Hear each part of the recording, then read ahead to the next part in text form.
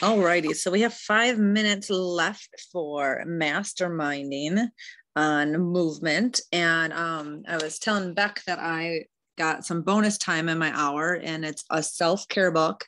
I found this at Target around Mother's Day last year, and I bought it, and now it just feels like a really good time to dive deep into it.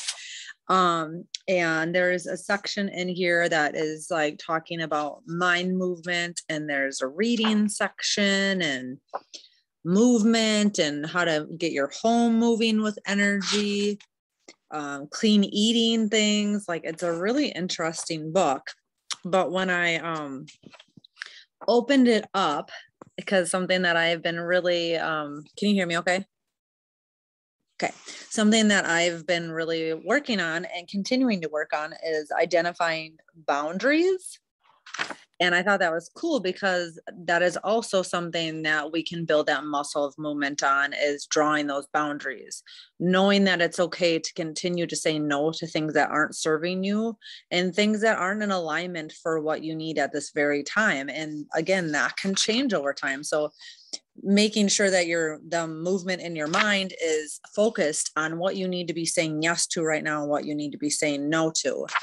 And right now, in this phase of my life, I know that I need to be saying no to scrolling on social media. I know that I need to be plugged into places where I can show up as myself on rough days, because there are rough days. So drawing that boundary when people want me to check things out that I know are just going to be mindless scrolling that are going to get me down the spiral, having that boundary with myself and drawing that boundary, like, okay, if you're going to go online, drawing that boundary that it's something that is positive. So that was why I pulled out the book, because I had that mind and that boundary. I was like, okay, Johnny, you need to do something productive here that's going to keep your mind going in a positive way to help dig through things. And there's an exercise in here that I think what I'm going to do is actually take a picture of it, if it's okay, and I'll post it in the group.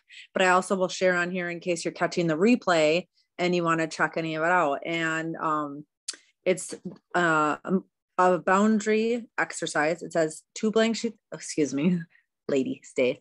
Get 2 blank sheets of paper out and a pen that you love to write with. So make sure that it's a pen that makes you feel good.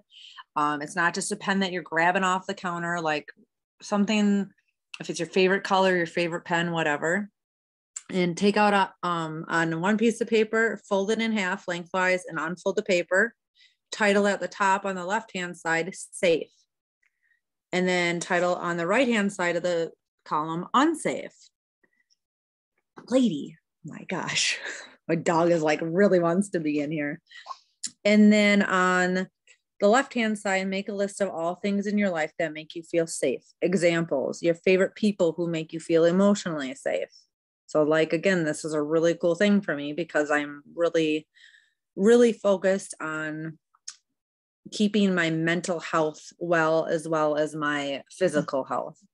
A movie that gets you to a good place. So if you're struggling and that boundary, coming up with a movie that makes you feel good.